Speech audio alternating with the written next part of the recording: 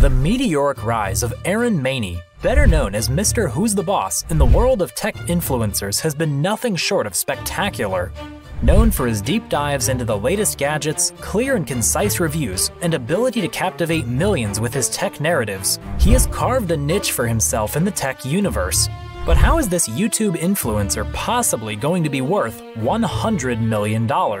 Stick around to the end to find out. The reasons are more compelling than you might think.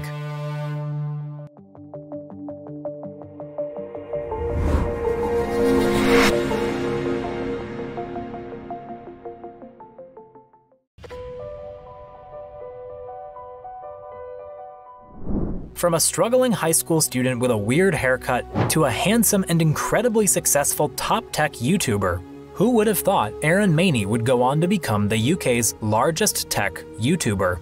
In actuality, we wouldn't have it any other way, and it's always a pleasure to have him on our screens. It all began with an Android phone that his brother gave him. Because of Aaron Mahney's inquisitive nature, he investigated the ins and outs of the phone and figured out everything that goes into making an Android phone. When Mahney started out, he neither had the equipment nor the money to test the latest gadgets. Due to his limited budget back then, he was mainly focused on making software-based videos. Later on, he would borrow new products from others in order to review them on his channel. His big break came in August 2015. Aaron hit the jackpot when he made a tutorial for his YouTube channel in which he explained how people can turn their smartphones into hologram generators. At that time, his channel had 3,000 to 4,000 views per video, but this video got 300,000 views in one night. This video has more than 20 million views now. Fast forward 8 years, and he has been featured around the globe in publications like Huffington Post, The Daily Telegraph, Business Insider, Good Morning America, The 6:30 Show, and BBC Radio, all praising him for his contribution to the tech sector of YouTube. But his success ended up being above and beyond all his predictions and even the highest estimates. It took him 7 years to get to 1 million subscribers, only a year to get to 2 million, and a short 8 months to get to 3 million. Now, he has gained over 15 million YouTube subscribers. He went from the guy watching big tech YouTubers like MKBHD to collaborating with Marquez himself. Aaron Mahney has worked with and attended several launch events and even had the unique opportunity of interviewing the CEO of Google. My son is going to be excited I'm doing this. You watch the videos. Your review is what he cares about. Oh my god. A lot sure has changed since he posted his first video. And now, the 27-year-old economic graduate, Mr. Who's the Boss, is faced with a new challenge.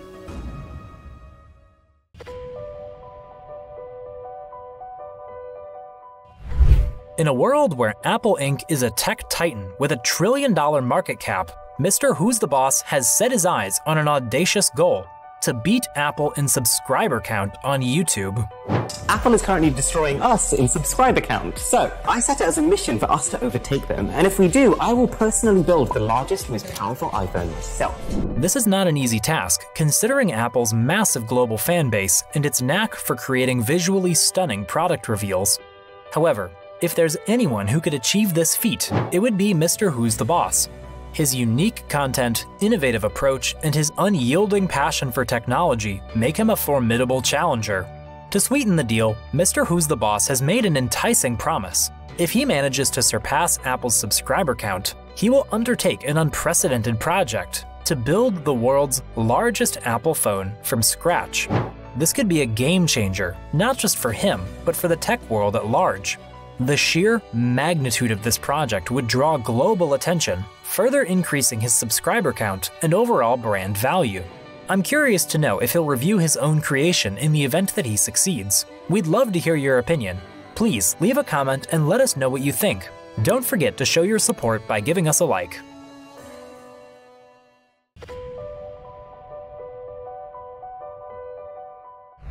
But how does this translate to a $100 million value for Mr. Who's the Boss? The answer lies in the power of online influence. Not just that, but several factors would need to come into play. Here's how.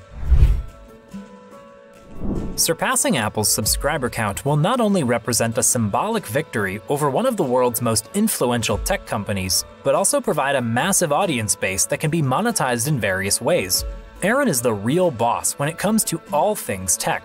With people becoming more tech-savvy, Aaron will no doubt be their first point of call when it comes to tech news and exciting new releases. Given that his channel gets a larger audience than Apple, Mr. Who's the Boss would be in a prime position to acquire brand partnerships, endorsements, and sponsorships, which would result in a steady revenue flow. Mr. Who's the Boss has gained a huge amount of popularity through creating and posting educational, informative, and detailed content for a hugely popular industry. He regularly uploads to YouTube as well as Instagram. From tech reviews, advice, and personal testimonials, Mr. Who's the Boss has worked with an array of brands and big household names, including Nokia Mobile and Huawei. By providing unique content about the development of the largest ever Apple handset, Mr. Who's the Boss has the opportunity to introduce a high-end subscription service that could become an additional source of income. The process of constructing this phone is certain to come with both successes and difficulties. YouTube's partner program provides content creators with the opportunity to make money from ads. When a video is viewed, it generates money. A project such as this would likely draw millions of views, meaning a great deal of advertisement profit. Regardless, Apple's event will without a doubt feature it. The creation of the world's largest Apple phone will inevitably lead to merchandising opportunities. Think miniature replicas, branded merchandise, and even licensing deals for the design and concept. Creating the world's largest Apple phone would generate a massive amount of hype, and this in turn will lead to massive product sales.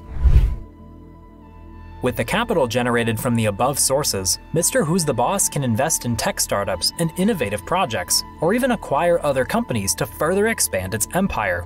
His enhanced brand value and increased visibility could also attract significant investment in his future projects.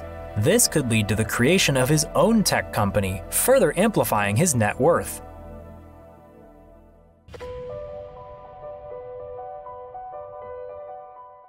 If you know about the Nothing phone, then you understand that it began in the same manner.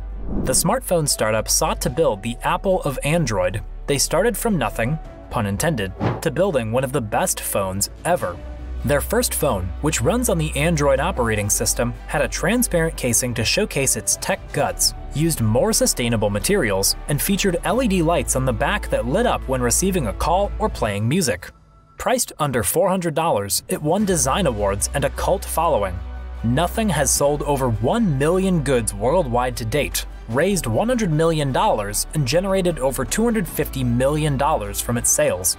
Mr. Who's the Boss could potentially be the Nothing of tech if he is able to pull off building the largest iPhone from scratch.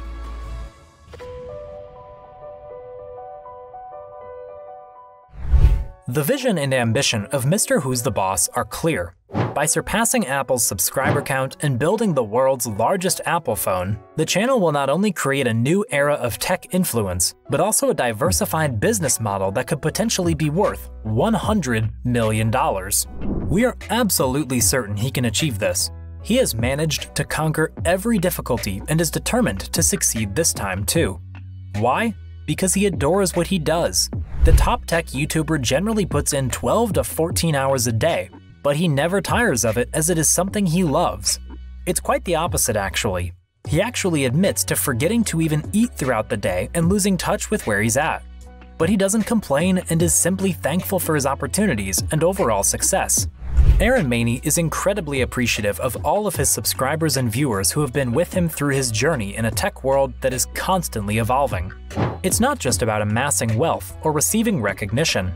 This is about pushing the limits of what technology and influencers can do. It's a chance to take something ordinary and make it extraordinary. Mr. Who's the Boss has the know-how, and with the right team, he can make it happen. While $100 million might seem like a lofty goal for a YouTube influencer, considering the scale of his ambitions, the potential for revenue generation, and the power of online influence, it's not entirely unfathomable.